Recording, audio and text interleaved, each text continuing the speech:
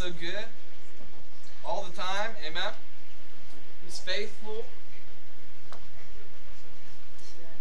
We've been talking about prayer.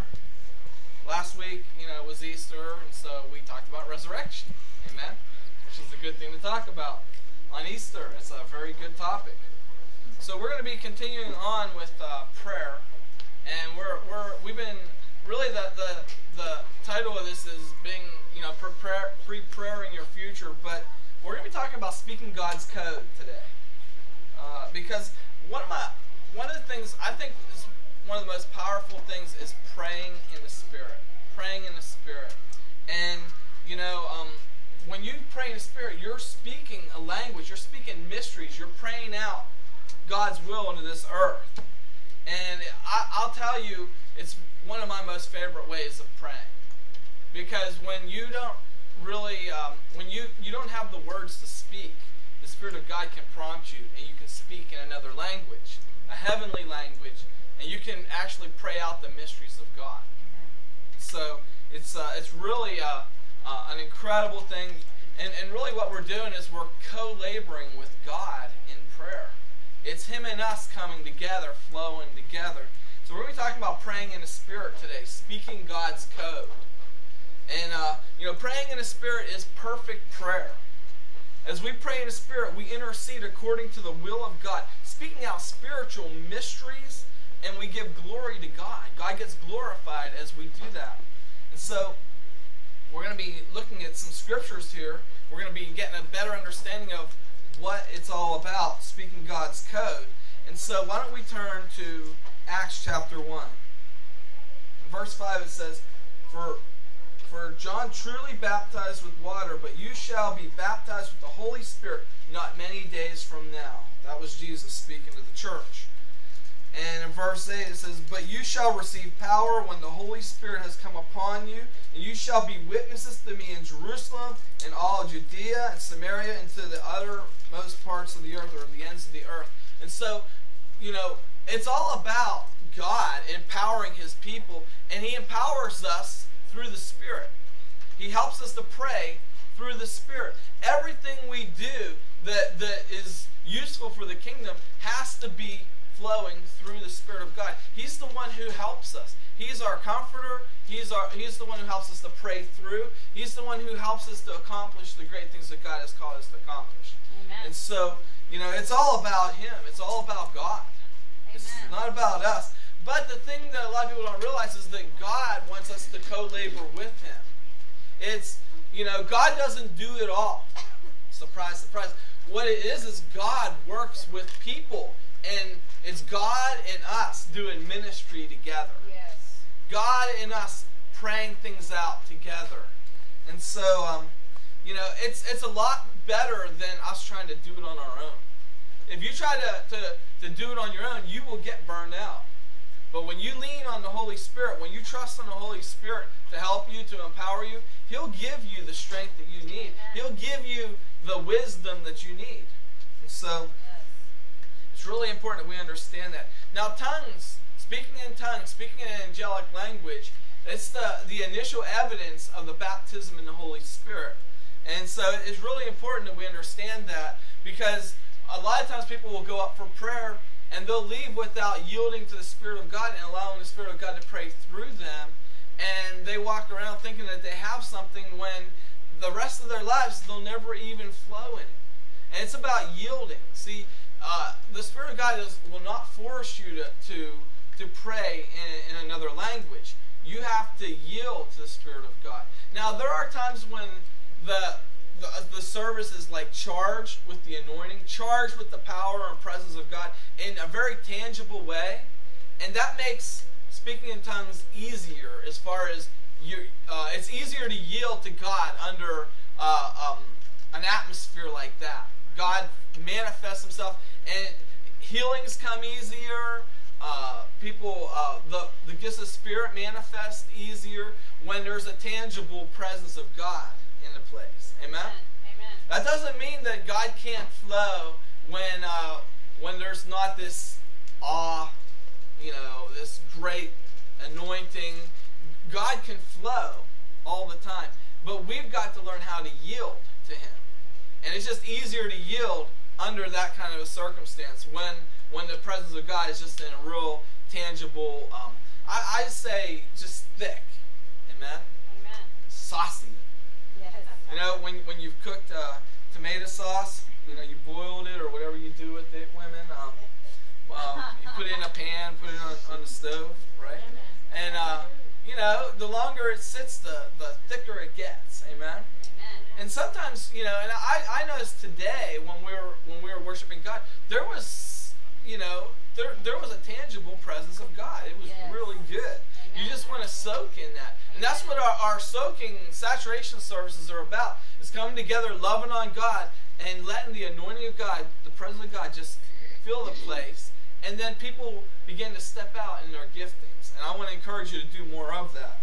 But praying in tongues will prepare you for saturation services. It'll prepare you to be ready. You'll learn how to yield. See, we need to learn how to yield in our private prayer times with God. And as we do, then it'll be easier to yield when we're ministering one to another as well. Because God, He's not on vacation. He is wanting to do work among His people. He wants to manifest Himself in healing, in deliverance. He wants to manifest Himself to people who are hurting and bring healing to them. And so, you know, as we learn how to yield to God in our own private times, then what happens is when it comes to public ministry, we've already learned how to yield to Him. Yes. And it becomes a lot easier. Amen. All right? Amen. So why don't we look here in Acts chapter 2. We'll be looking in Acts quite a bit today. In Acts chapter 2, starting in verse 1. This is the day of Pentecost. It says, when the day of Pentecost had fully come, they were all with one accord in one place. And suddenly there came a sound from heaven as a rushing mighty wind, and it filled the whole house where they were sitting. Then there appeared to them divided tongues as of fire, and one sat on each of them, and they were all filled with the Spirit, Holy Spirit, and began to speak with other tongues as the Spirit gave them utterance. See, they did the speaking. That's where a lot of people miss it. See, they spoke as the Spirit of God gave them utterance. There was two people involved here. The Spirit of God, God Himself, and the people who were speaking. And there was such a strong anointing, it was just, there wasn't a case of having to yield. They did yield, of course, but it just, you know, when the power of God is that strong, it's easier to yield. Amen. Just, you know, they're loving on God. Next thing you know, there's a language flowing out. Amen. I love it. There's been times whenever I've been praying, and I'm praying in the Spirit, and it just flows out of me almost faster than I can pray it out. It flows out of me like you hit a gusher. You hit oil. It's just, whoa, you know. And that is very easy to pray when it's like that. If you ever had a moment or times like that, you know what I'm talking about. And if you haven't, I want to encourage you to spend some time with the Lord. Get into worship. Allow Him to saturate the atmosphere. And then begin to pray in the Spirit. And you'll see some great things happen. I just want to encourage you. You know, it's like grabbing a hold of God. And He's grabbing a hold of you. And you're doing it together. You're praying it out. It's incredible. Yes. And so they spoke as the Spirit of God gave the utterance. So God doesn't take your mouth and make you speak. You have to do the speaking. Now, in Acts chapter 2, verse 11 through 13, it says, and the Cretians and the Arabs, and them speaking in their own tongues and the wonderful works of God, they were all amazed and perplexed, saying to one another, whatever could this mean? Others mocked and said, they are full of new wine.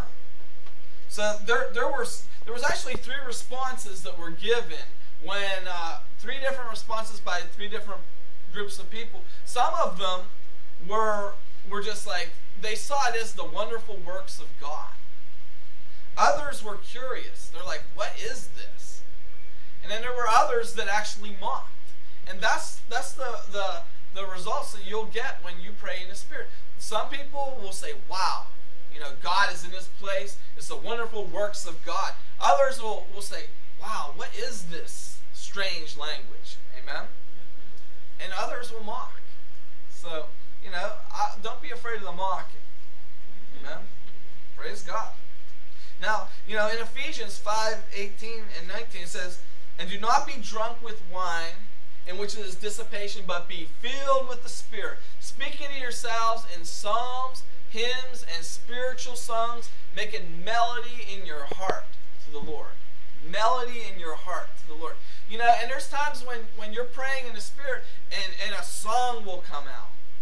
And you'll get it in other tongues. And there's been times whenever I've been praying and I actually get the interpretation of the song. And, it's a beautiful thing between you and God. It's, I really just, I love that.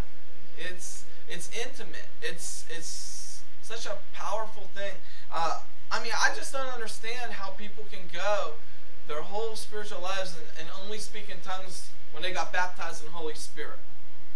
I've spoken to people and I'm like, have you ever prayed in tongues? Have you been filled with the Spirit? Oh yeah, I did that 10, 15 years ago or whatever. But they've never ever prayed in the Spirit since then. And that's not what it's all about. It's about allowing God to flow through you and to intercede for others through praying in other tongues. In Acts chapter 8.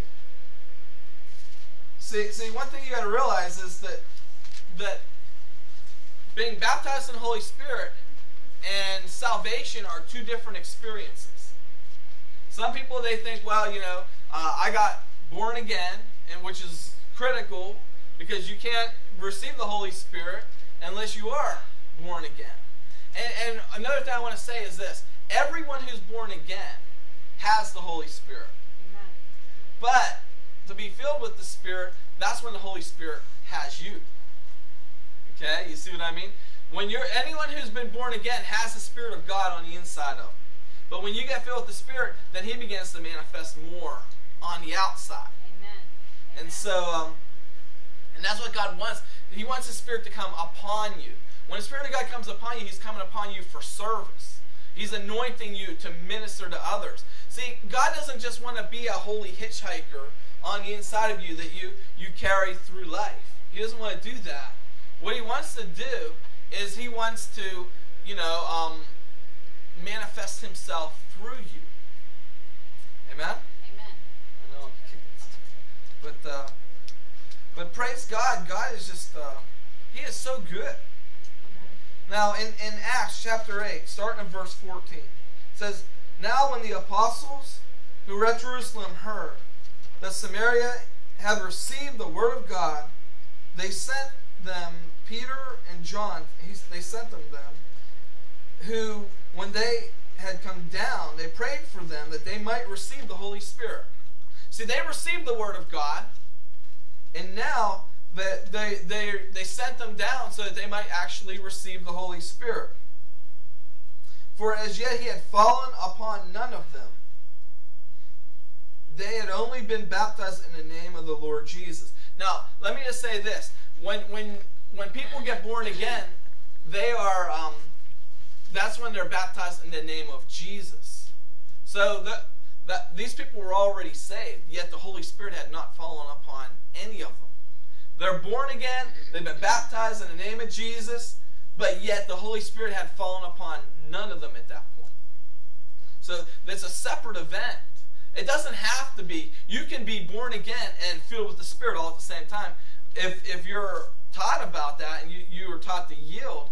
But a lot of times people get born again and they never experience that other part where the Holy Spirit is actually coming upon or falling upon them.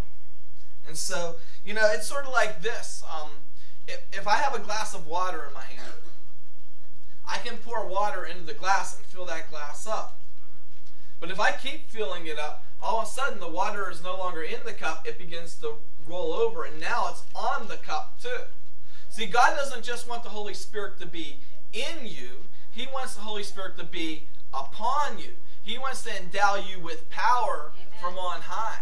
Amen. And so, that's the point of the baptism in the Holy Spirit, is for the Spirit of God to come upon you for service. Yes. It's Amen. power.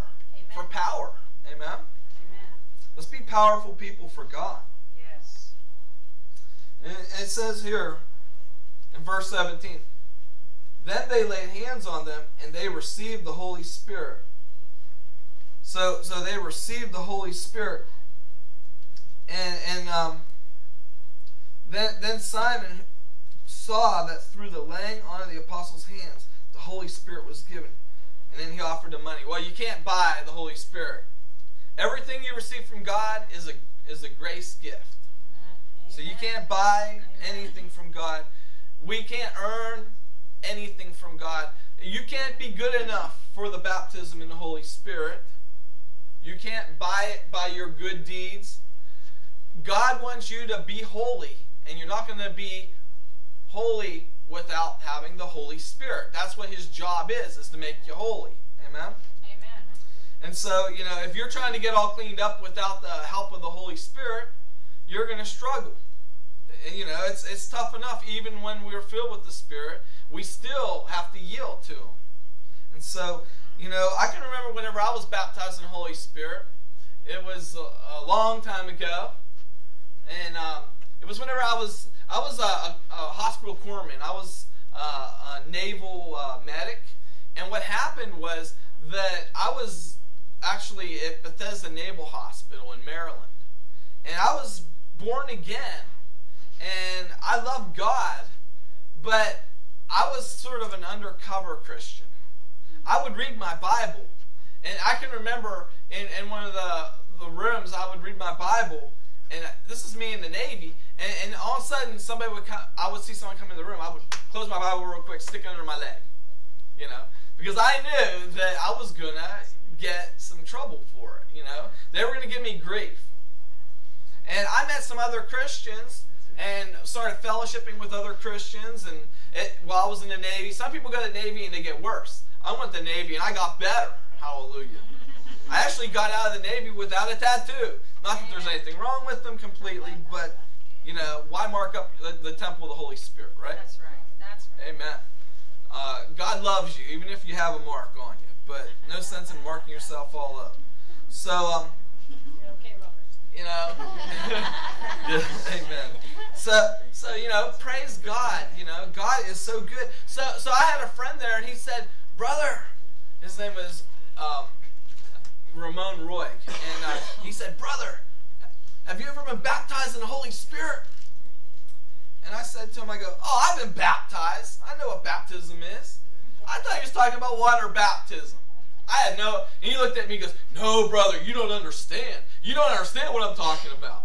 And I'm looking at him like he has 3 heads. I'm like, what are you talking about, man? I never even heard of the baptism in the Holy Spirit. So he started sharing with me, and there was a guy there. His name's Larry Garcia, and he was a weekend warrior. He came down for 2 weeks to work. He was on reservist, and he was sharing about the baptism in the Holy Spirit. And I got a hold of a book on the baptism in the Holy Spirit, Kenneth Hagin's book, and I was kind of excited about it. I'm like, well, you know what? If that's for me, I want it. And I went up to one of the wards in Bethesda Naval Hospital. I got baptized in the Holy Spirit right there, Bethesda Naval Hospital. But I'll tell you, I had hands laid on me, and man, I spoke in tongues. As soon as hands were laid on me, boom! It's just the power of God hit me. The Spirit of God was all over me, and I was bleeding for it. I just yielded, and it flowed through me. The tongues began to pour out of me. Amen. I had a friend who was there with me, and hands were laid on him, and nothing happened. And he was really disappointed. He was like, oh man, you got filled with the Spirit. What happened to me? And so he was just disappointed. And I just encouraged him. I said, just yield to God. I said, go home, spend some time worshiping God, and watch what happens. He did that. He was praying and worshiping God. Next thing you know, the power of God hit him, and he began to speak in other tongues. Amen. And the power of God began to manifest. Amen. It was just See, the Spirit of God was manifesting on him. He just didn't yield to let him flow through him. Amen. And that's the biggest part of it, is learning how to yield. Yielding yourself over. But I noticed something. When I got baptized in the Holy Spirit, some things started to change on the inside of me.